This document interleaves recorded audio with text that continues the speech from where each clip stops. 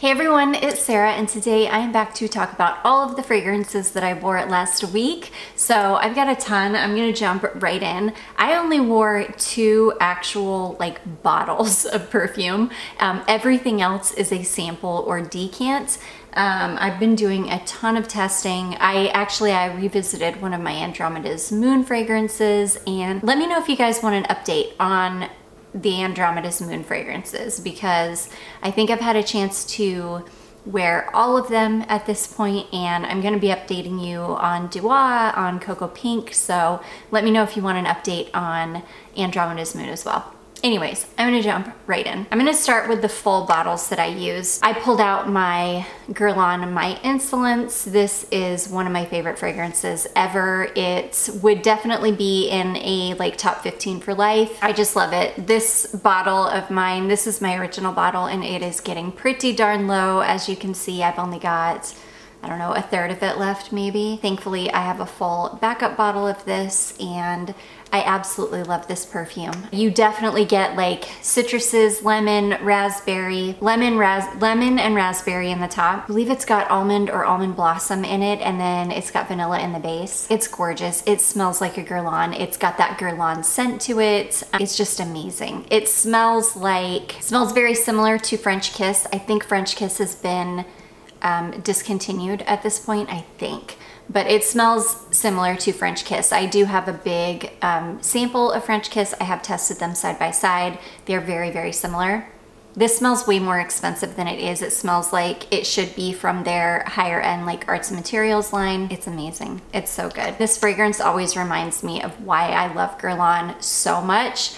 It smells amazing on me. It lasts forever. It was a really gross rainy day the day that I wore this, and it was like a mood lifter all day. I enjoyed it so much. So that is Guerlain My Insolence. Next, I wore one of my Dossier fragrances. For some reason, this just came, I just started craving this fragrance out of nowhere. And it was in the evening time too. I was getting ready to kind of wind down for the day, and I was like, man, I really, really want to smell like Lost Cherry. And so I pulled out my Dossier dupe of it because I don't have a bottle of Lost Cherry. I've heard that the performance of Lost Cherry is really, really bad. So I'm glad I've got the Dossier dupe. It smells identical to it, exactly like it, and this one lasts forever. This one is called Oriental Cherry, and it smells exactly like Lost Cherry. Exactly like it. And this one, I sprayed it on in the evening. I could smell it until I went to bed. I couldn't smell it anymore when I woke up the next morning, maybe because I was nose blind to it at that point, or maybe because it just didn't last overnight, which is fine. I could smell it for a good 6 hours or so before I went to bed. It's amazing. I love this. It's such a good one. If you're looking for a really good, there's so many good clones of Lost Cherry on the market at this point, but the Dossier one is really, really good. So anyways, that is Dossier Oriental Cherry. Okay, let's get into, I've got a ton of samples and decants that I wore. This is a sample that was just sent over to me. This is Comptoire Sud Pacifique Vanille Extreme. I do have a bottle of this, but I was like, ooh, let me just work through my sample first, and then I don't have to use my bottle. So yeah, I wore this. I love this. This is a fragrance from this house that actually lasts a really long time. A lot of the perfumes from this house just don't perform the best. They don't hang around for super long time, especially the vanilla ones, but this one is a beast. This is a vanilla that will last 8 hours, easily 8 hours. It is great to layer with. It's great on its own. I just wore it on its own. I loved it so much. And yeah, it just made me super happy the day that I was wearing it. It's a really sweet, cakey vanilla, super gourmand vanilla. It's amazing. So that's the sample that I wore. That is Comptoire Sud Pacifique. I don't know why those words don't want to come out of my mouth. Vanille Extreme. Okay, next I wore this one here. This is a decant that I was just sent over in a decant swap that I did. This is Pinrose Pillowtalk Poet. This is beautiful. It's a really, really gorgeous, clean, warm white musk. And I love it so much. I love the way it smells. I was hoping that this one would perform better than the one that I have. I don't know why I can't remember the name of the one that I have. It's something Fox. it's like a caramely, yummy, gourmand fragrance, and it performs really badly. This one does too. I think I smelled this for maybe 5 minutes. Seriously, maybe 10. 5 or 10 minutes, I could smell it. And then I just immediately applied another perfume because I couldn't smell it anymore at all. So yeah, I think it's really, really beautiful. I love the way that it smells, but there are a ton of other musks on the market that actually perform really, really well. And I don't know that I would pay Pinrose prices for something that lasts all of 5 minutes on me. I'm sure other people have way better luck with Pinrose fragrances. It's probably my body chemistry, and I just eat everything up. So anyways, that is Pinrose Pillowtalk Poet. Okay, this next one, this is another decant that was sent in the same decant swap, and this one is from Fakhr, I think is how you say it, Fakhr. And this is called Musk Vanelia. This is a gorgeous perfume. I've used most of my sample up, or most of my decant up. It looks like milk. It looks like straight up milk. It's a water-based perfume. It smells, oh my gosh, it's heavenly. It is heavenly. It smells like an orange cream or an orange creamsicle. It smells like ice cream, citrusy ice cream. It's amazing.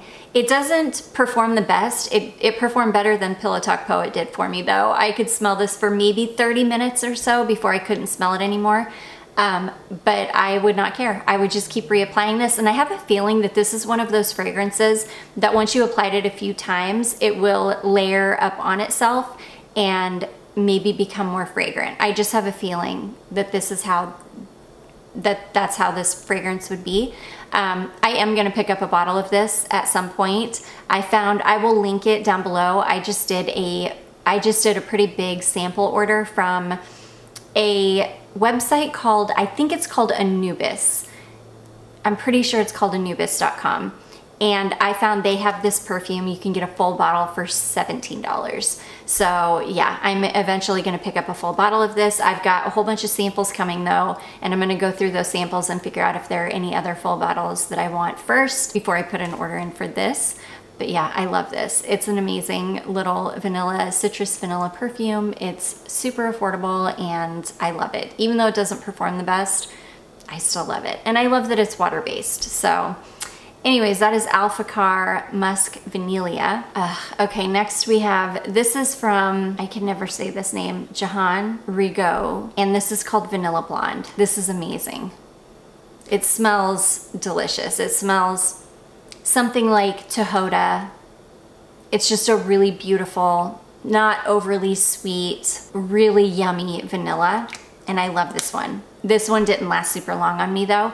I've got my mind stuck on the Nell something Aqua, the one called Jolie. I'm stuck on that one because of how it performs. That one performs amazingly well. This one is kind of similar to that one, but this one doesn't perform as well. This one just didn't perform super well on me. So this isn't one that I would probably want to buy a bottle of because I could only smell it for, I don't know, it wasn't horrible. It was, I think I was able to smell it for maybe like an hour or so. It wasn't as bad as some of the other ones, but it still wasn't great. It wouldn't be worth me buying a bottle of. I'm like determined to track down a bottle of Jolie. I have to have it. It might take me years to find a bottle, but I am gonna find a bottle. So anyways, that one is from Jehanne Rigauld, and it is called Vanilla Blonde. Okay, I was on a vanilla kick this week. I think because I've been sampling so many vanillas. This is what I put on after, which one? After the Pinrose one wore off after like 10 minutes. I put on, this is the Nest Madagascar Vanilla Oil. These are tiny little oils. You can get a little kit, discovery kit kind of thing from Sephora for, I think it's like $45, and you get 5 of these little oils. These little oils will last you absolutely forever though. I thought for sure that by this time I would have needed to pick up a full size of some of these because I am obsessed with the vanilla one, and the rose one are amazing. But oh my goodness, I haven't had to pick up this. I mean, this oil is just lasting forever. I love this one. This is it's a sweet, kind of slightly perfumey, really rich, maybe the slightest bit woody vanilla. I love it. It's warm. It's really, really nice. It smells more floral, like it would have vanilla orchid in it as well as vanilla. And it might, I can't remember off the top of my head what the notes are in this one, but seems like it's definitely got some kind of a floral in it. It's definitely a floral vanilla, like a perfumey floral, warm, sweet vanilla. I love it. It's amazing. These nest oils are so good. Like every single one of these nest oils is really, really nice, but the Madagascar vanilla and the Turkish rose ones are like, they're amazing. So anyways, that is Nest Madagascar vanilla. Oh, this lasts for a very long time too. I think I can get a good 6 to 8 hours out of this oil. If I really over apply it, it'll last forever, like all day. It really, really performs very well. I have really good luck with most Nest fragrances. The only one I haven't had great luck with is Golden Nectar. That one doesn't perform super well on me, but it's not like the worst either. It's just not the best. But yeah, I've had pretty good luck with Nest fragrances. So anyways, that is Nest Madagascar Vanilla. Okay, next, again, I got on a vanilla kick. I pulled out my Andromeda's Moon Vanilla Diorama fragrance, and this one I pulled out because I really wanted to see if this one had like macerated. It's definitely been sitting for a good, I don't know, 4 months or so now. And I wanted to see because when I first got this one, it disappeared. I would like spray it on and it would disappear after 5 minutes. So I wanted to see if this one had gotten any better. Sadly, it has not. I sprayed this on and I smelled it for about 10 minutes and then it was completely gone. This is a really beautiful, kind of slightly sweet, almost tobacco-y vanilla. It almost smells like sweet tobacco and vanilla. It's really, really nice. I wish that it lasted longer on me. I really love how it smells. It just performs terribly. So yeah, that is Andromeda's Moon. It's inspired by Vanilla Diorama from Dior. Okay, this next one, this is a Kuumba made oil. I just picked this one up not long ago, and this is the only one of the last Kuumba made order that I did that I had not tested yet. It's been sitting there waiting for me to test it for like 2 months now, and I finally picked it up and tested it. This one is called Wind Dancer, and oh, you guys, this one is incredible. If you like Smells Like a Staro, you would love this one. It's similar to Smells Like a Staro. It's that same kind of clean white musk, kind of white amber combination, but this one's warmer. This one's got something in it. I don't even know what is in the base of this that gives it this really gorgeous warmth, but it's amazing. This thing is an absolute beast. I could smell this on me for 24 hours. I never reapplied anything else that day. I could still smell it on myself when I woke up the next morning until I took a shower.